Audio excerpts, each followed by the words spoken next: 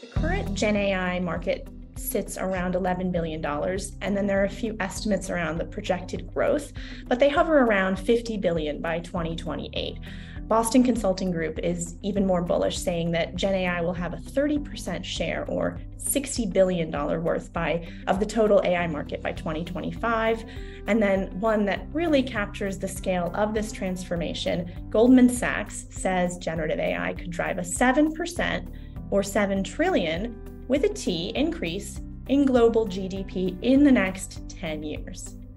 So the stakes are high, and businesses are obviously taking it very seriously. We've been tracking the discussion around GenAI using the AlphaSense platform, and in the last 90 days, there's been a 413% increase in business documents published that mention generative AI.